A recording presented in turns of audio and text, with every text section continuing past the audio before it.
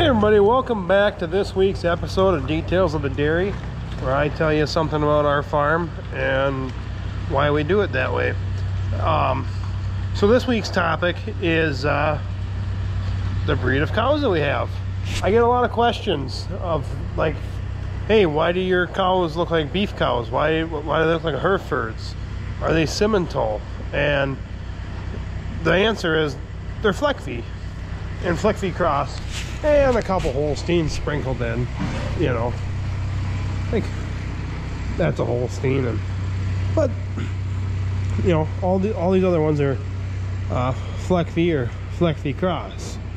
So now you're probably wondering what Fleckvieh is. Fleckvieh is a dual-purpose breed from Germany. So that means that dual-purpose means that they can be used for dairy or beef. So the bloodlines for dairy are different than the ones that are more for beef. There's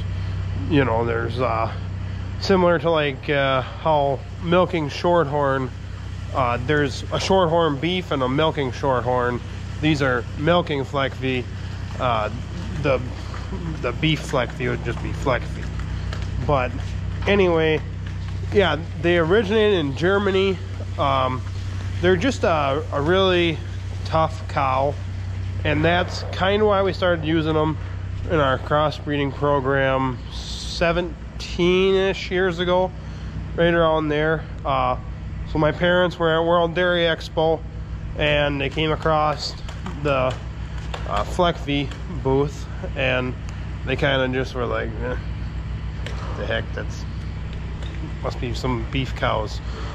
But so then they stopped and talked to the guys, and they stopped out to the farm like the week after World Dairy Expo, and my parents bought some semen, and we tried it, and you know, the calves come out looking a little goofy. They got white faces, and they're, you know, got a little more meat to their bones. And so anyway, we raised them up and we started milking them, and once they came into milk, we were like, these things are actually pretty awesome. You know, especially the first generation of crossing, they have the milk of a Holstein and they have the ruggedness of a Fleckvieh. So that's why we started using them, because we just had a lot of trouble with you know, their feet and their feet and legs holding up, and most of that's probably due to just the layout of our farm. You know, the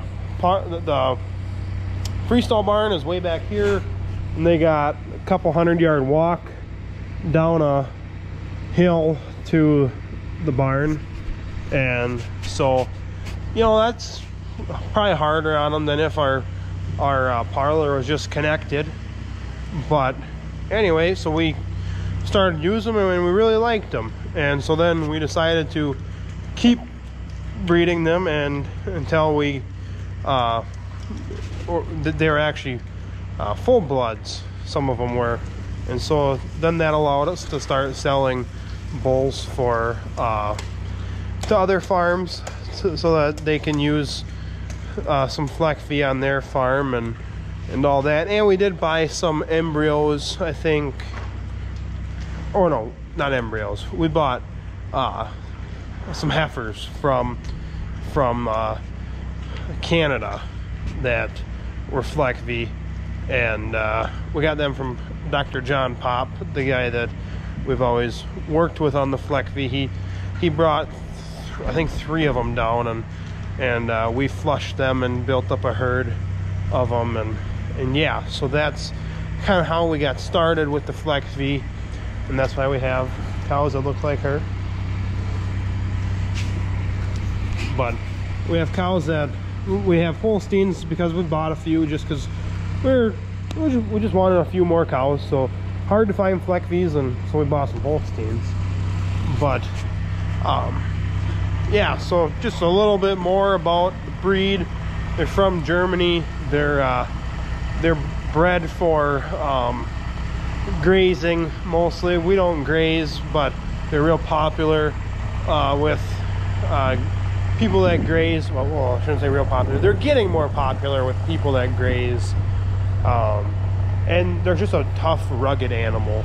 Like, you know, they don't have much for health problems. Like, you know, small things here and there, but nothing major. I think we've only ever done a DA surgery on one, so that's a displaced abomasum. So the abomasum's one of the cow's stomachs, and it can get just. That was a big fart, but I think it's when they go off a feed because they're feeling sick from something else. The abomasum, I think it floats up to where it shouldn't be, so a vet has to come and do a surgery and put it back to where it should be. But geez, you're gassy too. But yeah, so we've never had to do one of those on them, and they're just a real tough animal, and we really like them. And yeah, they've been really good for our farm.